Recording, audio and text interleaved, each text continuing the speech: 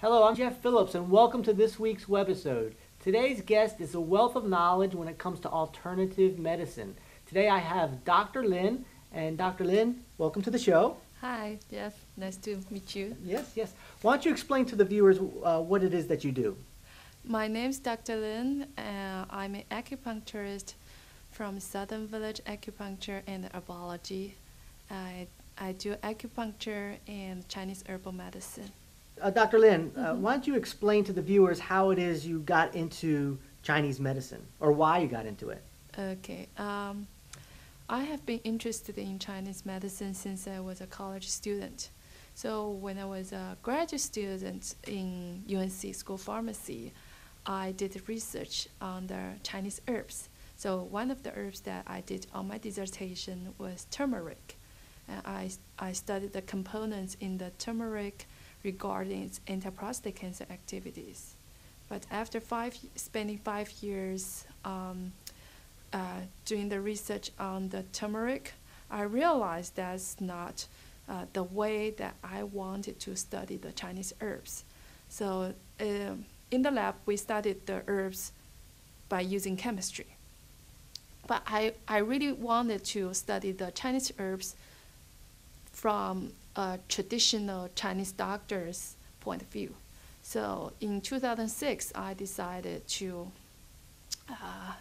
really to learn Chinese medicine, and I graduated from UNC, and I was very blessed that I found out there was a very good acupuncturist in Merritt Island, Florida, and his name is Hai Xiani, and I asked him if he would like to take me as his apprentice, and he agreed. So in 2006, I moved on to Florida, and I went to a school, an acupuncture school in Orlando, but in the meantime, I had apprenticeship with Dr. Ni in his clinic. And so during those 3 years, I observed him practicing Chinese medicine, and I saw him use acupuncture and the Chinese herbs to save a lot of lives. So that was really impressive. And so in 2009, I graduated from the acupuncture school, and I got my license from Florida State, and I started to practice in Dr. Ni's clinic. And then last year, we moved back to North Carolina, and we opened our own clinic at Southern Village. Wow, very good. Interesting story. Yeah. So why don't you explain to myself and to the viewers what kind of conditions can be treated with acupuncture? Normally, we use acupuncture to treat pain. Acupuncture is very good at relieve pain instantly. And in addition to pain, we also use acupuncture to treat insomnia, stress, and infertility. Have you ever had acupuncture? No, I have not. So you want to give it a try? Sure, why not? Okay. Okay. Yeah, I have a fear of needles, so it's always held me back. But well, the needle is very thin, and it's single-use sterile. So after I insert the needles in it, and when I pull it out, it will be thrown into the sharps container. So okay. Okay. All right.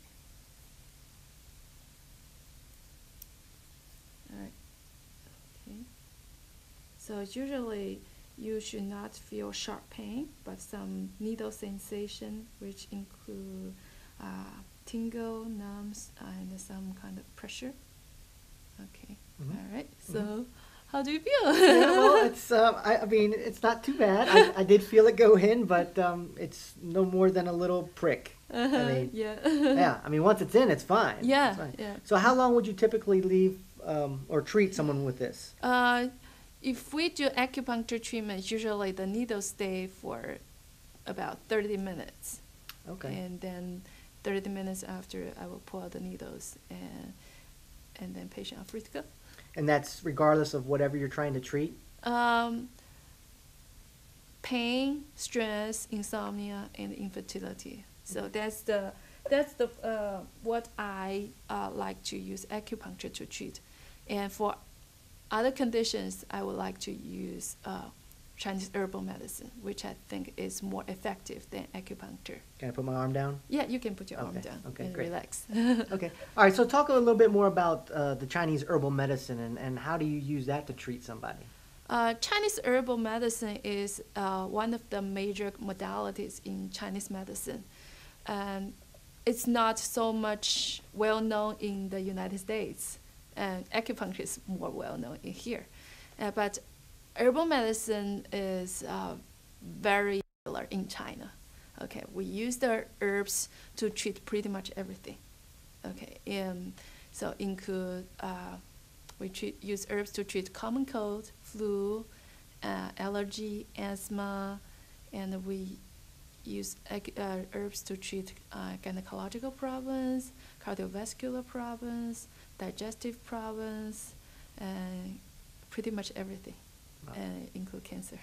Really? And cancer as well? Okay, wow. Yeah, as I just told you, that my mentor, Hai Shanyi, he used herbs to treat a lot of cancer patients. That's why I said I saw him save a lot of lives. Wow, okay. So is it, like Western medicine, is it, you go and you pop a pill and you feel relief. Mm-hmm. Is that how herbal medicine works, or do you have to take it over a long period of time? It depends. If it's an acute condition and you take the herbs and the problem is gone, then you don't have to take it anymore.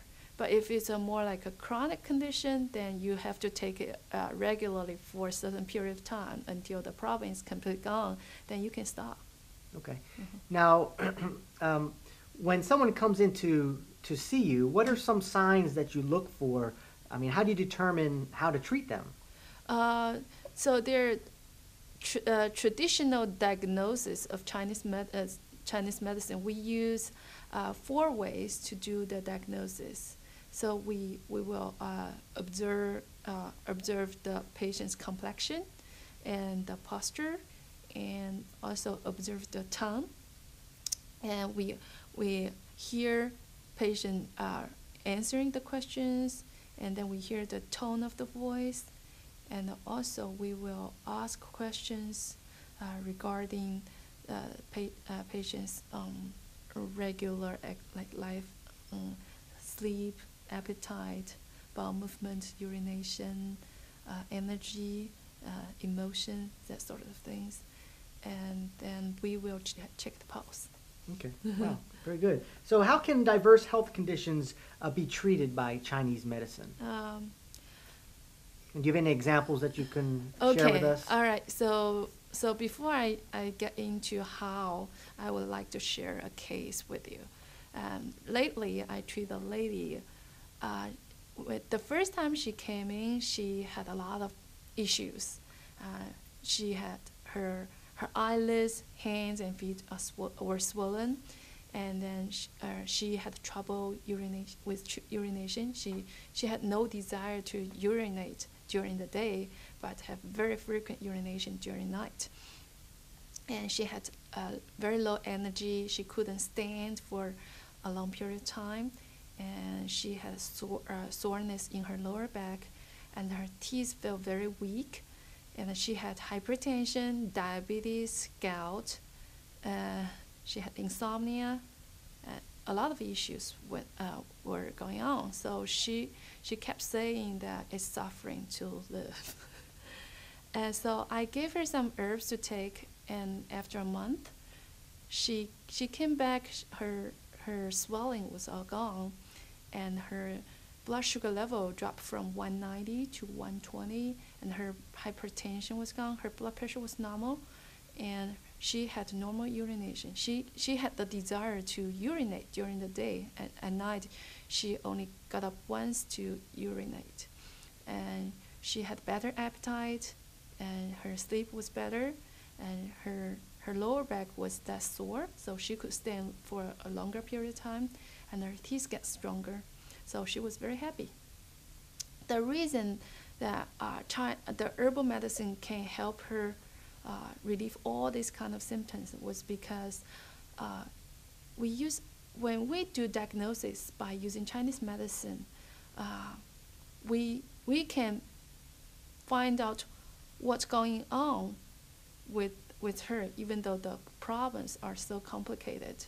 Her teeth were weak, her lower back was sore, and then she had difficulty with urination. This all point to her kidney, because in Chinese medicine we found the connection between teeth and kidney, and lower back and kidney, and the color of the hair with kidney, and the bone and the kidney. So when her kidney was deficient, her body showed up a lot of symptoms in her teeth, lower back, urination, and even bowel movement. So once her kidney was getting better, then all this symptom was really going away. Wow. Right, and her hypertension was gone as well, because her hypertension and her diabetes was also due to her kidney deficiency. Wow, that's very fascinating. Wow. So, what I wanted to ask you was, okay, the herbs, it's just herbs. I mean, it's not medicine. I mean, how come Western medicine has such a hard time either understanding or using herbs? Because the methodology are very different. Western medicine using drugs, the drugs are pure compounds, okay, and so the Western medicine start from microscopic level, and Chinese medicine start from macroscopic level. So Western medicine look at everything at the cellular level or even under cellular level. So they look at molecules, cells, receptors. So if it's a whole herb, it's hard for them to study, because one herb contains thousands of components,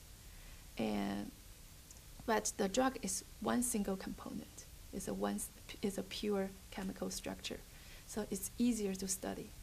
And if you add just one or two more drugs together to study the whole pathway, how the drugs were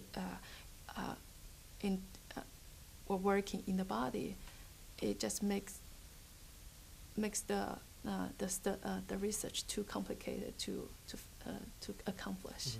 And isn't it true that most drugs are derivatives of herbs? Yes, most of the drugs, 85% of the drugs are natural products or natural products derivatives. Okay. And when did medicine start? And I mean, do you know when it? You mean when drugs started? Yes. About 200 years ago, when chemists were able to extract the components from the natural product from herbs. Okay. And so they started to get the pure compounds, and that's how drugs started to come to the world. Right. So prior to that, Chinese medicine was used for thousands of years, or herbs were used for... Yeah, herbs were used throughout the whole human history until about 200 years ago. Okay. Because the prevalence of the drugs, then herbs start to, the use of herbs as medicine started to declining. But in China, Chinese herbal medicine is still very popular. Okay, so in China, is it common for a family to go to a Chinese herbal doctor? Is that what I could call it? We just call traditional Chinese doctor. Okay, traditional Chinese doctor versus a general practitioner doctor here, like in Western medicine? In China, yeah, some people they only go to see Chinese doctors, and we in China we actually don't have family doctors. We only go to the hospital when we are sick, and we go to see doctors, whoever is working in the hospital. So some people when they are sick, they choose to see the traditional Chinese doctor instead of the Western doctors in the hospital. Great. Well, very good. Well, I find this very fascinating, and I'm sure the viewers probably have some more questions as well. So if any of you are interested, Dr. Lynn, what's your website where they can go to? www.southernvillageacupuncture.com. Okay, and I'll have that posted at the end of this video as well, so you can go to that website and check it out. And feel free to contact Dr. Lynn. She'd be happy to talk to you. And thank you so much for coming in today. You're welcome. Thank you. Okay, I'll pull the You want to pull this out now? Yes. Okay, very good. Okay. Thanks a lot. See you next time.